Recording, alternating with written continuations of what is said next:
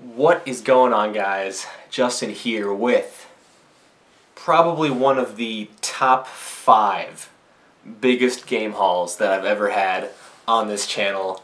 The sheer amount of games and systems that I came home with last night was just insane, to the point where I don't think I could have fit another box in my car and still legally driven home with this stuff. And I'll give like the full summary of everything at the end of the video because I kind of want to get right into this here. But basically it was just, it was actually another local buyer, seller guy that just hooked me up with a really sweet deal. So Mike, dude, I don't know if you're going to watch this, but if you are, thank you so much for this amazing deal. I'm going to kind of tackle this the same way that I tackled that 800 game haul that I had earlier in the summer, where last night, as I was unpacking and trying to organize everything, I filmed individual clips of each lot that I got, and so I'm going to play those out on my computer, kind of just follow along. I'll throw the videos up for you guys and kind of talk over them and summarize what I got. So let's start this out with the biggest lot of stuff that I got, and in my opinion the best lot, the NES stuff. So let's take a look at the games that I got here. Starting it out strong with the Mike Tyson's Punch-Out on the top there. Now, of course, with big lots like this, you're going to get your fair share of run-of-the-mill titles, which I believe the majority of this second stack of games is. But coming up to this third stack here, there's a Tecmo Super Bowl, which I haven't had in a while, along with a Donkey Kong 3. And then this last stack here has a plethora of Mario titles. And then I kind of laid some of the better stuff out in front here to showcase it. There was this NES cleaning kit, which I'm going to show in more detail in just a second. A really nice Yoshi's Cookie, Legend of Zelda, The Punisher, which I believe I needed for the collection, Chip 'n Dale Rescue Rangers, the first one. I know that some people saw the picture I posted on Facebook and thought it might be Rescue Rangers 2. It's not. It's just the first one. And there was also 4 complete systems, like complete with original cords, controllers. I think they might have even all had a zapper gun with them.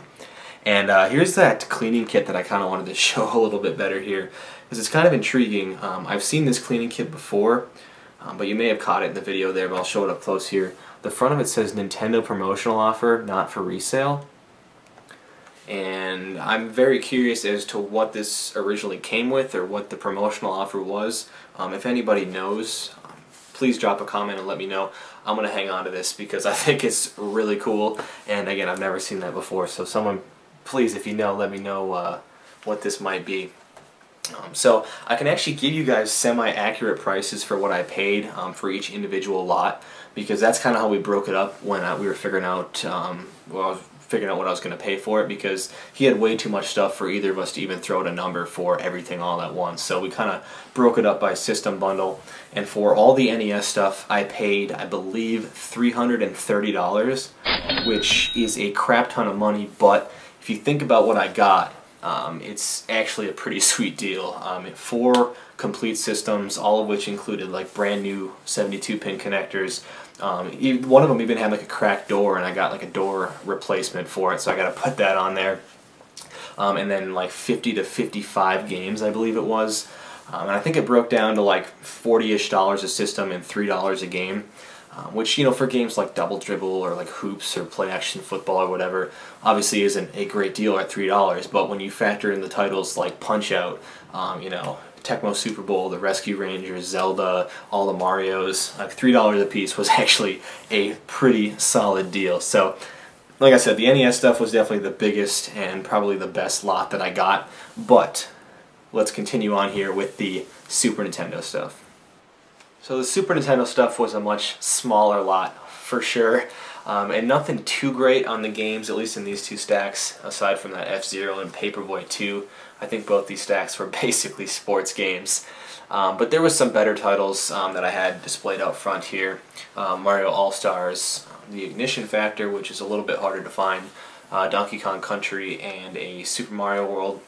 And then a quick look at the system there. The system was in really nice shape too. It had both original adapters, 2 original controllers, and I think for all the Super Nintendo stuff there I paid $60. I think that's correct. which is a pretty solid deal given the condition of the system and some of those better titles out in front there. But let's move on now to a much bigger lot, all the handheld stuff that I got. So I believe I got 4 Game Boy systems with this deal. This boxed original Game Boy, which is awesome. There was another original Game Boy in one of those cases, the Atomic Purple Game Boy Color, and this blue SP, which I can see a game in there. I believe it was Zelda: Link to the Past 4 Swords. I must have forgot it was in there, otherwise I would have taken it out to show it here. But a couple of these I needed for my collection, The Simpsons and Star Saver. The rest of these I believe I have already, but there were some decent ones towards the end here. Mario Land 2, there was a Kirby's Block Ball, Ren and Stimpy, a couple copies of Zelda Link's Awakening, and some decent GBA stuff like Superstar Saga. Never had that one before. Nothing too great on the DS stuff. There was no DS system or anything. I just figured I would throw the rest of that handheld stuff in at the end there. But all in all, I think this was probably the best value, the best deal I got price-wise. He sold all that to me for 60 bucks, all the handheld stuff, which for 4 systems and I think just over 30 games, 35-ish games, was a really good deal. I was really excited to get that boxed Game Boy system. I do have a boxed original Game Boy, but it was the one that it came in a bigger box, came bundled with like Tetris. So I'll be adding that to the collection along with a couple of the original Game Boy games. This was kind of the deal too that broke the ice. This was like the first bundle where he kind of threw out the price of 60 bucks and I was like, yeah, let's do it, you know. It just kept rolling from there. So let's keep rolling ourselves here with, I believe, the N64 stuff that was next. Taking a look at the N64 stuff here, there's 2 systems. The one on the bottom had a jumper pack, and the top one there had one of those third-party expansion pack things. 3 controllers and a small stack of games. Plenty of sports games, but there were some better ones towards the end here. Vigilante 8, there's Turok 1 and 2, and then Pokemon Stadium and Super Mario 64, along with a stack of manuals. Some of those manuals I didn't even get the games for. Like looking at them now, I see a Mario Kart in there and Donkey Kong 64. There was also a brand new memory card. It was Performance brand, but it was brand new, and a transfer pack. So this was one of the bundles that I actually threw out the initial price for. I said 60, and he came back with 70, and I was like, sure, you know, 70 bucks for 2 complete systems. They both had cords and controllers, which they're kind of getting lost in the mountain of cables I have going on the table right now. But they were both complete, and some of the better titles, you know, Pokemon Stadium, which was crazy expensive for a while, like right after Pokemon Go came out. I don't know if anyone else caught that, but Pokemon Stadium 1 and 2, and even Pokemon Snap just skyrocketed in price. I'm sure they've gone down now that, I don't know, the Pokemon Go craze seems like it's pretty much over. I haven't heard anything about it in a while. So anyway, 70 bucks gets the thumbs up for me, and let's go Gamecube. Now, not too much to look at in the way of Gamecube, but there was 2 Indigo systems, a Zelda Wind Waker manual only, and 4 games, The Sims Bustin' Out, Burnout, Top Gun, and Enter the Matrix, along with a couple memory cards. I believe one of the systems had cords for it, and the other one was just system only, and there was no controllers with it. So I wasn't crazy about needing to get the Gamecube stuff, but he sold it all to me for like 25 bucks. So for that price I really couldn't turn it down. I mean, I don't have like a ton of Gamecube controllers just lying around to pair with the systems, but I'll complete those eventually, and I don't think I need either of those 4 games, but I'll double check on that. But for 25 bucks, I couldn't walk away from that. So let's move on to the PlayStation stuff. So I got 4 PlayStation systems with the deal. PS2 Slim, a PS1 system, and 2 PS2 Fat systems. Plenty of controllers, not exactly sure how many. And then this stack of games here, which was mostly PS1 games. Nothing too great, nothing I can see adding to my collection. I don't collect for PS1 like I do for like Nintendo systems where I don't have it, I'll keep it for the collection. I'm very selective about which PS1 games I'll keep for the collection, and I don't think any of those make the cut. But I got all this stuff pretty dirt cheap. I think that whole PS1 bundle, the PS1 system, and what looks to be like 20, 25 PS1 games. He sold that all to me for 20 bucks. And then the PS2 stuff, I think I gave him 20 bucks for the PS2 Slim and 10 each on the PS2 Fat systems, for a total of $60 for all the PlayStation stuff.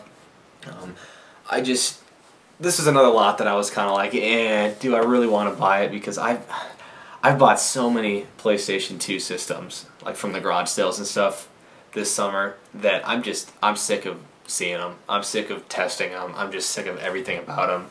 But, you know, for $10 each, it's like, yeah, let's do it. So for 60 bucks, I got all the PlayStation stuff there. And let's move on to, I think, the final lot that I have to show, the Xbox stuff. So I ran out of room on the kitchen table and had to move to the kitchen chairs here. He actually threw in some Wii stuff with this Xbox stuff. It's a 360 arcade system in the box. I'll explain more about that in a second. There was an original Xbox system with a couple controllers and a few games. I think there was a Morrowind in one of those blank cases. And then another white 360 system with a couple controllers and a Kinect there. And of course you gotta have your Disney High School Musical 3 Dance Senior Year bundle that I probably should have showed in the last clip with the PlayStation stuff, but I forgot about it and wanted to make sure it got an appearance in this video, because that was kind of the laughing joke the whole time I was there, how I was gonna get that for free if I bought everything. Anyway though, the 360 arcade, he told me there's a different system in that box. It's still a 360 system, he said, but it's not the one that originally came in that box. So I haven't even opened it up yet. Maybe it's another PS2 Fat. I don't know. I'll have to do that after the video. And I was really trying to stay away from this Xbox stuff, and he knew that. You know, I've bought a total of, I think, like 4 360 systems this summer between the garage sales and Craigslist, and 0 of them have worked. Straight bagels on the 360 systems for me this summer. So I told him that, and he was like, all right, well, how about 30 bucks for all of it? And I was just like, It was hard to walk away from. You know, he was going to throw in the Mario Kart, which is probably worth like, what, 20 of the $30 that I paid for all the Xbox stuff. So I mean, even if one of the systems works, I think I did all right on that bundle there. And of course I got the High School Musical. Can't go wrong. So in conclusion, my grand total for everything that I just showed, I'm going to put this number down here, and then someone's going to fact check my math through the rest of the video and tell me that I'm wrong or something. I might be wrong somewhere along the way, but I paid a grand total of $635 for everything, and that's a fact. A crap ton of money, but a lot of stuff. I'm not regretting this deal in the least, and I want to say thank you again to Mike for hooking me up fat on this deal. And the reason this deal though is so great is because, as I mentioned at the beginning of the video, Mike is a local, you know, buyer and seller guy. He's told me that he doesn't really collect video games, you know, he just likes buying and selling them. So the majority of stuff in this video, probably 90% of this stuff, is all stuff that he's gotten this summer at, you know, the garage sales, Craigslist, Facebook, all the same places I look. It's just stuff that he's either beaten me to, or stuff that I didn't see, or whatever the case might be. So I guess I really appreciate him giving me, I guess, a second shot at all this stuff that I missed, and obviously hooking me up with a phenomenal price. So thank you again to Mike for the awesome deal. I don't know if I'm going to top this anytime soon. I've said that plenty of times this summer, but this was an excellent end to the summer. And I've got plenty of work ahead of me trying to dig through all this stuff. So I'm going to get to that right now. Thank you guys for sticking around and checking out this video. And until next time, take care.